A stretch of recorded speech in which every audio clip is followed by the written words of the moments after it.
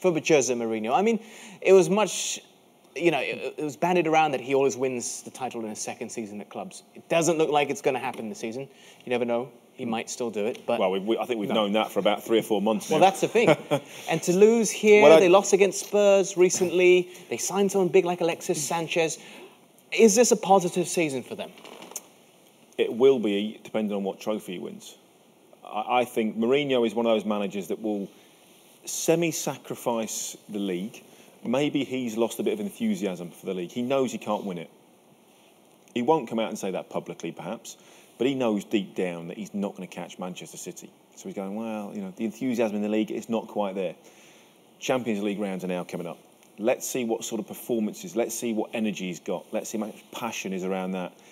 He's the sort of manager that can do enough in certain games to get by, and that seems to be what he's doing in the league, to keep them in the top 4 for Champions League next year.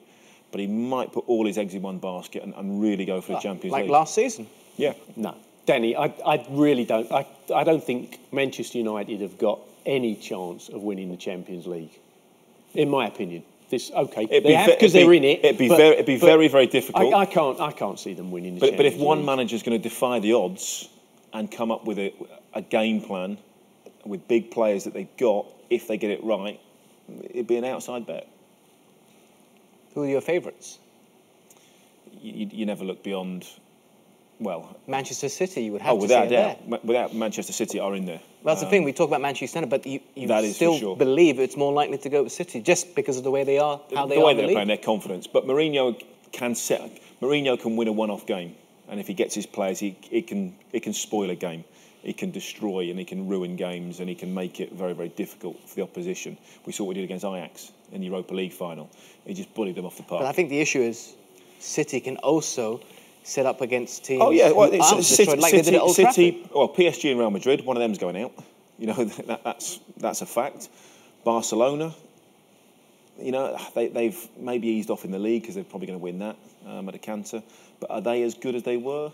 Maybe not. But Bayern Munich, it's the same. It's the same names. It's the same top 6 names. Yeah. But this time around, Manchester City are in there with a real chance. You know, in the round of 16 that's coming up, Spurs and Juventus play each other. So one of those two will go through, and they are both, in my opinion, Spurs aren't going to win it, Gary. No, they are both more capable of winning the Champions League than Manchester United, in my opinion, for sure.